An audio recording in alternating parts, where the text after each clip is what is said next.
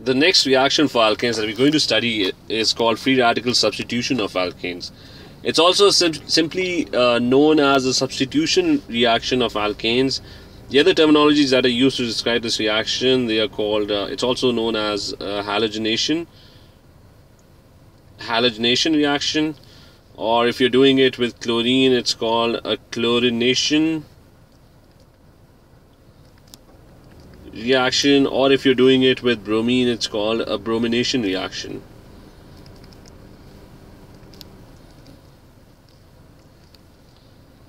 Now I'm going to first write an overall reaction of what's going to happen in this reaction. I'm going to take the simplest alkane. Let's take methane. What's going to happen is that this CH4 molecule is going to react with a chlorine molecule, and I'm doing chlorination first. Bromination is exactly the same. So it's going to react with a chlorine molecule, and when it reacts with a chlorine molecule, one of the hydrogen atom gets substituted by a chlorine atom. So one of the hydrogen atoms is being substituted by a chlorine atom, and what happens to the hydrogen atom that is substituted? It goes and bonds with the Cl atom that is left behind. So you get an HCl molecule. So that's your overall equation for chlorination or halogenation. The conditions for this particular reaction are that UV light or the presence of sunlight is essential. So you need ultraviolet light for this particular reaction. The other important point about this reaction is that this reaction will not stop over here. It's going to keep on continuing until all the hydrogen atoms get substituted. So the next step in this reaction is going to be that you have this you're going to have this CH3Cl molecule. So I'm going to draw the CH3Cl molecule.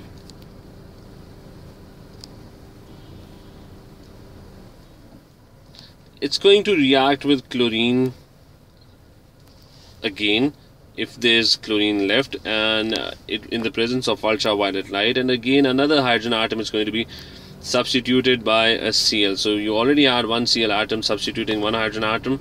Now another hydrogen atom is going to get substituted by Cl, and another molecule of HCl is going to be formed. So this reaction is going to keep on continuing until all the hydrogen atoms get substituted. So the reaction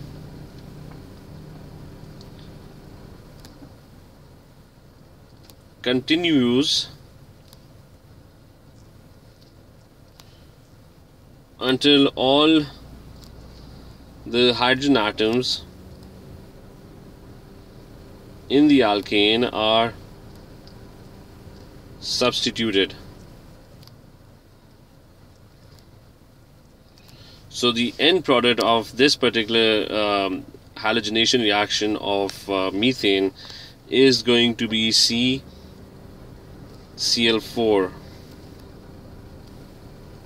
There would be, all the hydrogen atoms are going to be substituted by Cl. So that's your final product. And this product will only be obtained if you have a lot of supply of Cl2. There's excess Cl2. If you run out of Cl2, then all the chlorine atoms it would not be possible to substitute all the hydrogen atoms. So this is a brief description of what the reaction is going to be, and I'm now going to give you a detailed idea of how this reaction occurs. Now I'm going to briefly describe the mechanism of this reaction and give a few details of how this reaction works. And so I'm going to describe the mechanism for free radical substitution reaction, or simply substitution reaction. Now the mechanism of this reaction is that this reaction is divided into three separate steps. The first one, for O levels, you don't need to actually remember all the details of the mechanism, because only a general question is going to come on this particular reaction. So this mechanism, it's only for your own understanding. So there are three steps involved in this mechanism. The first is initiation. Now what happens in this step is that there's a Cl2 molecule. Now a Cl2 molecule has a single bond. It's a diatomic molecule, so there are two chlorine atoms which are bonded together. And what happens is that when you expose it to sunlight, so when it is exposed to sunlight or ultraviolet light, this chlorine bond, it breaks up, and when it breaks up, it ends up producing two chlorine atoms which are separate now.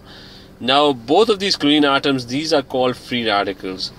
Now the definition of free radicals, that's not important, but what a free radical is, as you can see, or if you can look in the periodic table, chlorine has 7 outer electrons, so it has an incomplete outer shell. So it's going to try and bond with something. So these free radicals, these chlorine atoms, will try to complete their outer shells.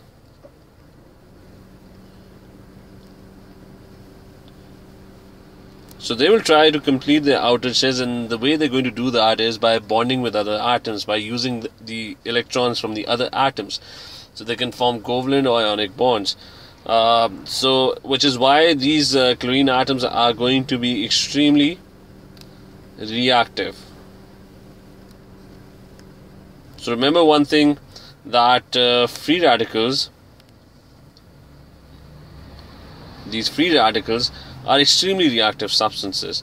So once these are formed, they start a chain reaction, and that chain reaction, I'm going to describe that. That's the second step. That's called the propagation step. So what these chlorine radicals are going to do, they're going to try and complete the bonds. So what they do is that if there's a CH4 molecule,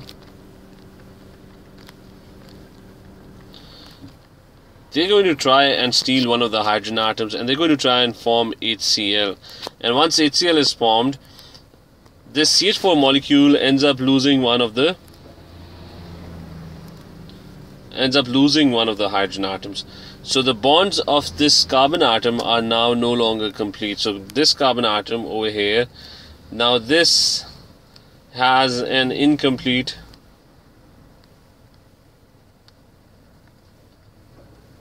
outer shell. So we can call this as a free radical as well. So this is a free radical that is formed when chlorine, so chlorine steals one of the hydrogen atoms because it wants to complete its outer shell, and when it does that, the bonds of carbon are now no longer complete. So in the next step, carbon is going to try, this CH4 is going to try and complete its outer shell.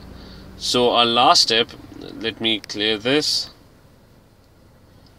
So that brings us to our third step, which is called the termination step.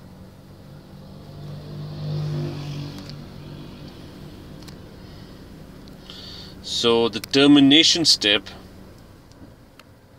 therefore involves, it would involve this CH3 molecule, where carbon has incomplete outer shells.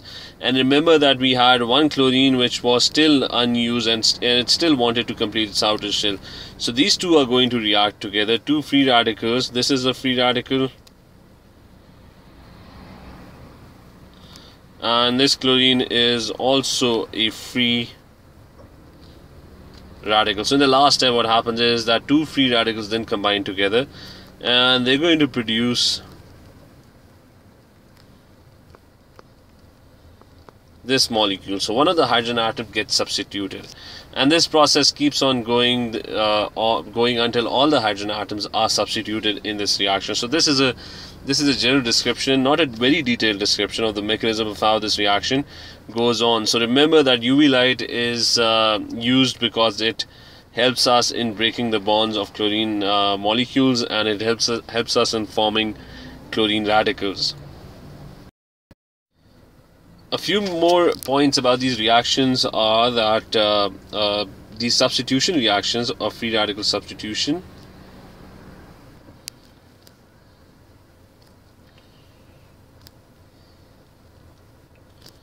substitution. Now these reactions, it's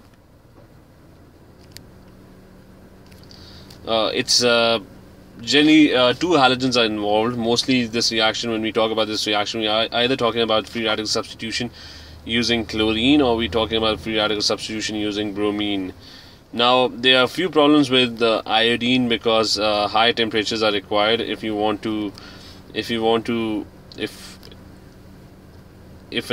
alkane, if you want to perform a free radical substitution using iodine. So high temperatures would be required, because iodine is a solid, so there are strong intermolecular forces, so you need to overcome those intermolecular forces. And then you have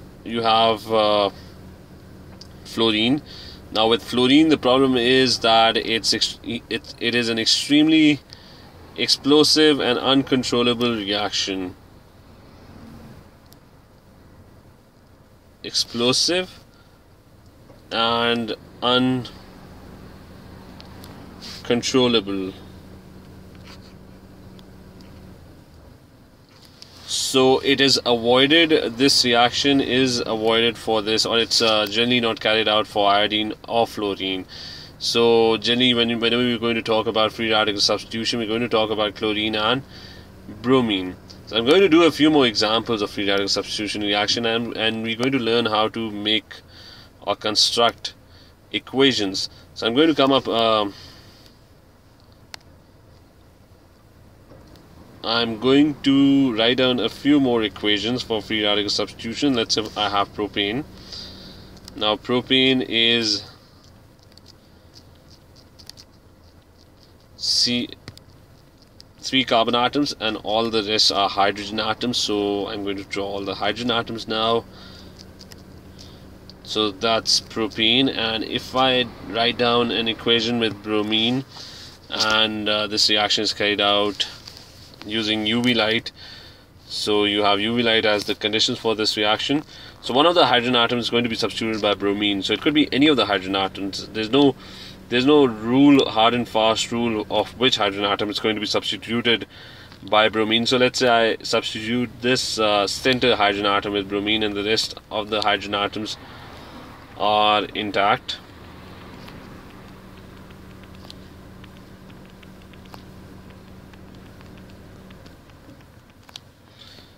And the other molecule that's going to be formed would be HBr. So that's one of your equation. Let's do a free radical substitution reaction with another molecule. Let's say there's a branched alkane. So let's draw a branched alkane. So this,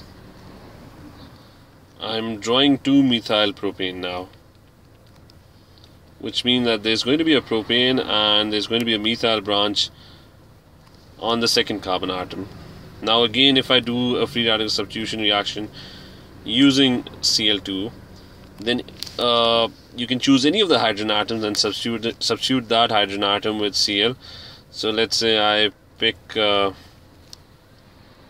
this hydrogen atom, which was right on the left end of the molecule, and I've substituted it by Cl, and the rest of the molecule is drawn as it is.